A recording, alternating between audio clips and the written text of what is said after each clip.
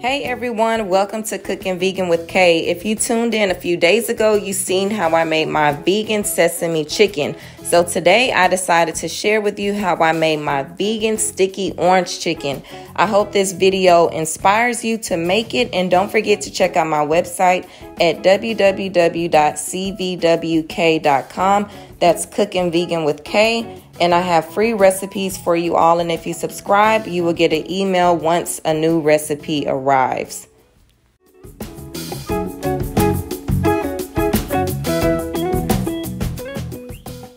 So in my wok, I added freshly squeezed orange juice, soy sauce, agave, and ketchup.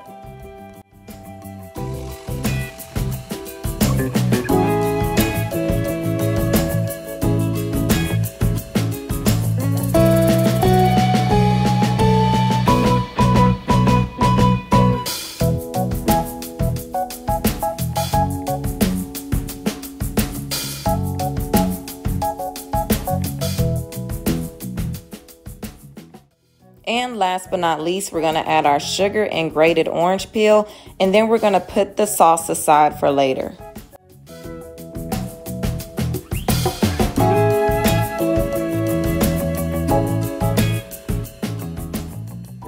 So here are the beautiful trumpet mushrooms.